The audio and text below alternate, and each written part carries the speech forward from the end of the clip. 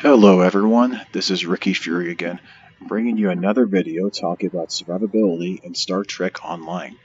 My previous videos covered damage resistance, as well as mission reward survivability consoles, as well as threat generation and how that works inside the game. This video will be going over the basic survival abilities that either every ship has, or can easily have access to with bridge officer abilities. So let's get started. So the first ability is called Distribute Shield Power. Now, this is an inherent ability capable to all ships at the beginning of the game. Now, when I initially started the game, it was available right after the tutorial. However, depending on how the tutorials have changed, this may even be available as soon as the first time you enter your starship. For many of the obscure abilities on your ship, you can find them by pressing the P button, and you can actually scroll through and find all the different weird stuff that you have happen here, and you can drag them down to your active toolbar. Because this ability, Distribute Shield Power, is definitely not one that by default is going to show up down there. Now, on literally all of my starships, this is the ability that is in Tray 1, spot number 1. And this is the ability that I spam a ton when I'm in space battles. Now, technically, whenever you if you click or have air buttons transfer to a specific shield facing whenever they're starting to get low, it technically does a little bit more.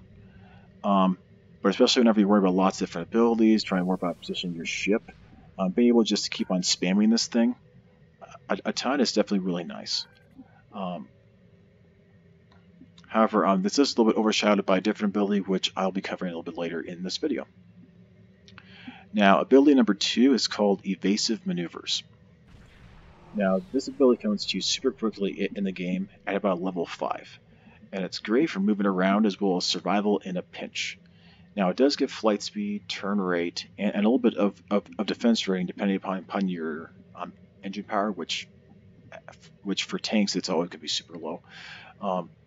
But the really important thing when it comes to survivability is the very last point here. Is that whenever you use evasive maneuvers, you're immune to movement impairing effects for 2 seconds. So especially in like a PvP environment, this is insanely critical. So let's give an example for that. Let's say that you're fighting an enemy science vessel, and he hits you really hard with a gravity well that is anchoring you and stopping you from leaving the damage area of all his other AoE science abilities. If you activate evasive maneuvers, you'll be able to probably be able to move far enough away that you can escape the gravity well with the 2 seconds of movement impaired immunity, as well as significantly increased flight speed and turn rate. So yeah, it's an insanely valuable skill. You might not necessarily need it in a PvE like Q environment, but especially for PvP, it's definitely something that's very valuable to have. The third ability that I'll be covering is called Brace for Impact. Now, this ability comes decently early in the game as well at level 12, and is great for general survival. It gives you a lot of temporary hit points when you activate it, as well as significantly higher kinetic damage resistance.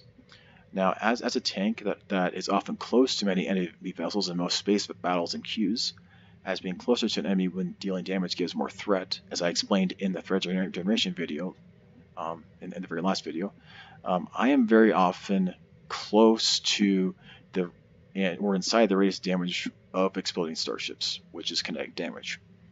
Now, when a starship is about to explode, and I really feel like my ship can't afford to take the hit, I often will activate this right beforehand for the temporary hit points, as well as that significant increase in kinetic damage. Now, for a super extreme example, if you had 0 damage resistance rating and activated this tier 3 ability of Brace for Impact, your damage resistance rating for kinetic damage would increase from 0% all the way up to 58.1% damage resistance. So yeah, so even if you're in like a tackle tip ship or a science ship that isn't tanky, this kinetic damage resistance rating does give you a significant amount of percentage. Now, whenever it is at 0%, here it gives you up to 58.1. Now, what does it do when I activate it? It only increases to 63.8.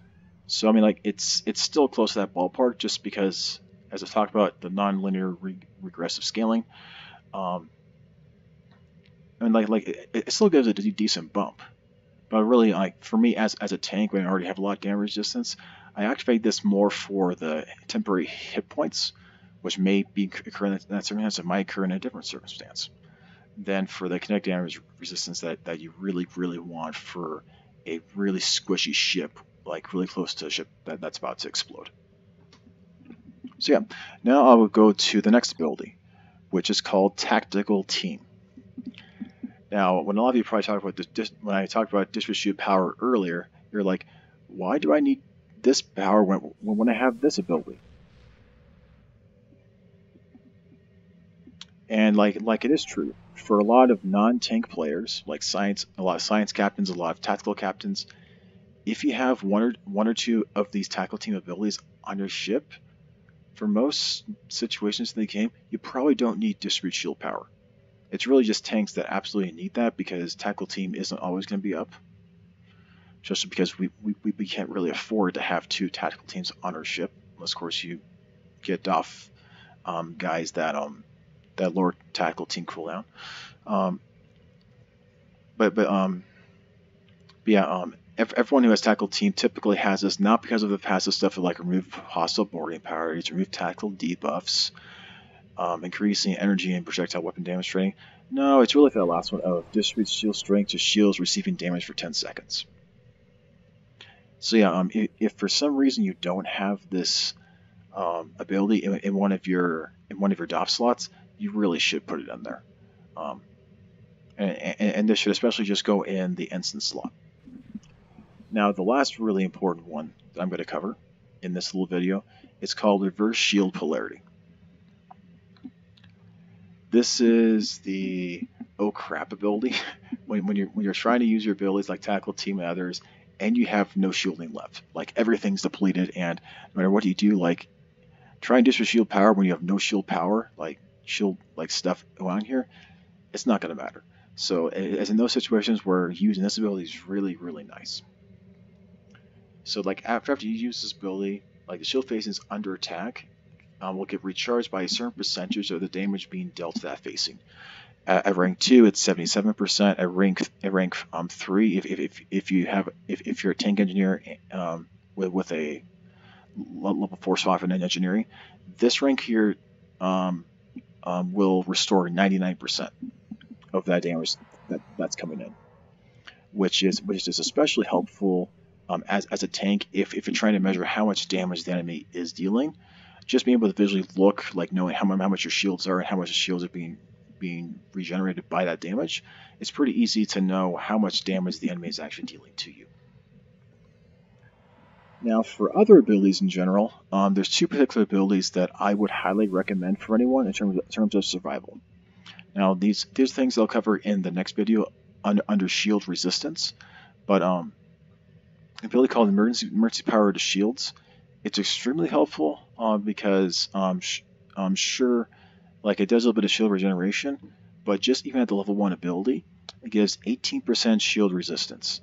Now that those other two last things down there, that's there because of a special trait that I have, which is kind of broken in the game right now.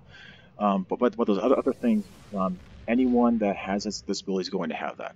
A bit of shield regeneration and shield power for the 30 seconds.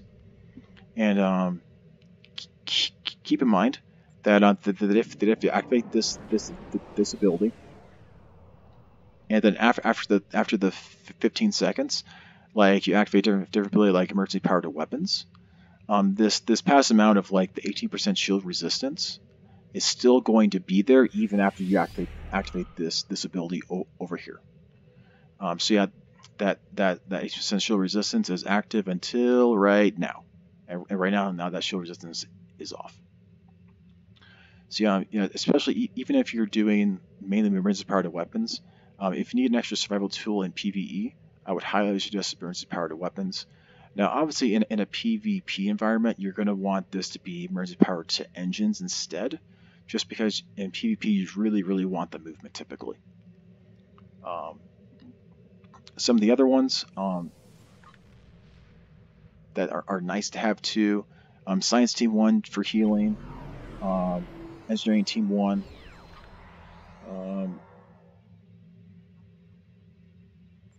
I suppose this is for a different video. But and also hazard emitters is super nice as well.